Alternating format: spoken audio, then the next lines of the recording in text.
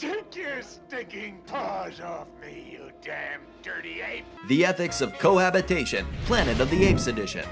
Can you imagine going to school with a chimpanzee or taking the bus with a caveman? We live in a world dominated by one technologically advanced species, us. But what if there were more? How would society be different if we shared dominion over the Earth? Let's take a look at Planet of the Apes to find out.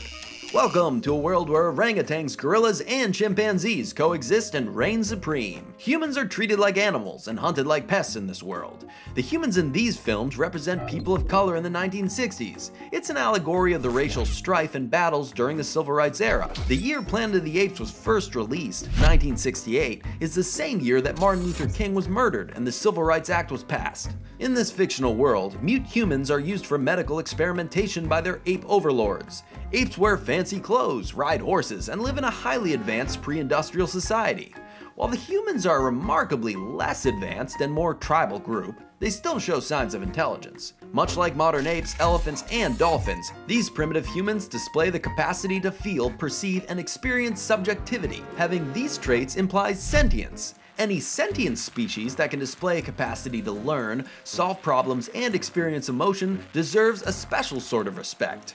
Modern chimps have significantly better short-term memory than even the smartest of humans. For example, Coco the gorilla knew more than 2,000 words in sign language. Dolphins similarly communicate through echolocation with clicks and whistles using body language. To impede these species' technological and societal progress would be akin to destroying humanity in its infancy hundreds of thousands of years ago. As the dominant species on Earth, humans play the role as both caretaker and destructor of other animals. These animals need the opportunity to thrive and grow in their own unique way without humans destroying their habitat.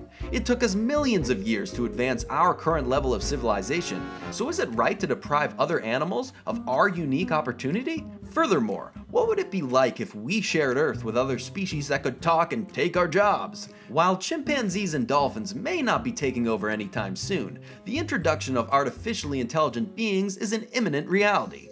There also exists the ever-present potential of extraterrestrial aliens to migrate to Earth. Let's hope that our potential future society with our alien and robot brethren will be freer than the strict caste society that exists in the Planet of the Apes. The orangutans in Planet of the Apes, led by Dr. Zaius, enforce and maintain strict rules to keep the other species in line. They're the politicians, the bureaucrats, the priests.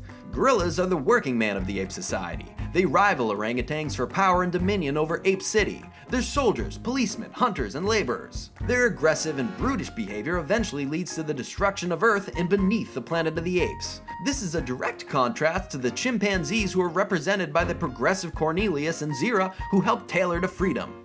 Chimps are scientists, intellectuals, and doctors.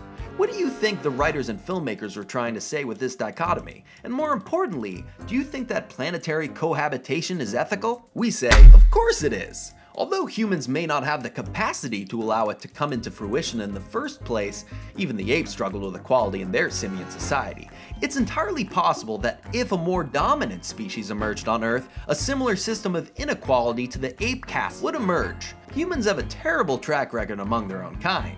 Racism is so rampant that it's entirely possible that if a second species rose to rival humanity, we would quickly figure out a way to demonize it, exploit it, or segregate it. It's also entirely possible that sentient robots will be forced into slave labor while nations compete to exploit the resources of alien refugees. All the while, the natural habitats of future sentient races are destroyed. We can always hope that instead of becoming like the Planet of the Apes, we emulate the utopian future of Star Trek. There, technologically advanced species work together in harmony and equality under the United Federation of Planets. All species in the Federation have universal liberty, rights, and equality, and work together to bring a brighter future to the galaxy. So, what do you think, true believer? Is it ethical or even possible for two technologically advanced societies to occupy the same planet? How do you think the introduction of a rival species would be handled? Is it possible that we may eventually reach harmony with our technologically advanced brethren? Comment with your thoughts below, subscribe to Space Taste if you like, and we'll see you later!